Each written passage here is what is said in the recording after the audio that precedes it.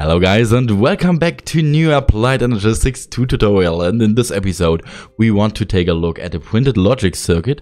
And the printed logic circuit is made in the inscriber with an inscriber logic press and at least one gold ingot, and I will show you how you can do this. Firstly, we need an inscriber.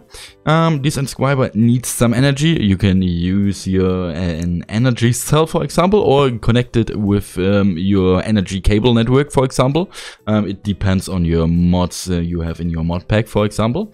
And then we need some items. We need inscriber logic press, we need some gold ingots, and yeah, we put in our inscriber logic press on the top slot, and we can automate it a little bit with an hopper, for example. You can also use a chest with, and if you have an included transport system in your mod pack, for example.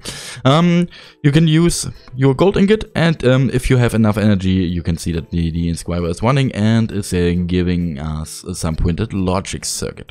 And if we take a look at our great wall in our background, we can see what this means. These circuits, we need to produce some processors.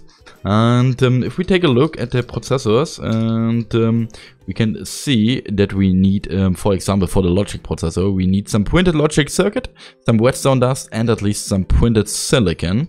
And if we take a look, we can see that we have installed an inscriber here. We have a chest. This chest is connected with a logistic transporter to our inscriber. And if we put in some gold, we would create new printed logic circuits. And with the logical transporter in the front, we are pushing out our logic circuits.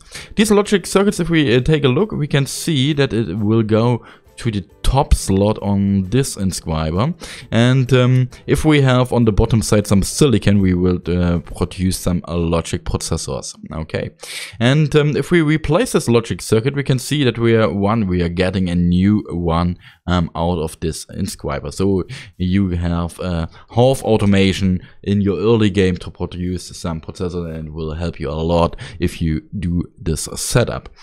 Thanks for watching. I hope I could tell you something about it, and bye.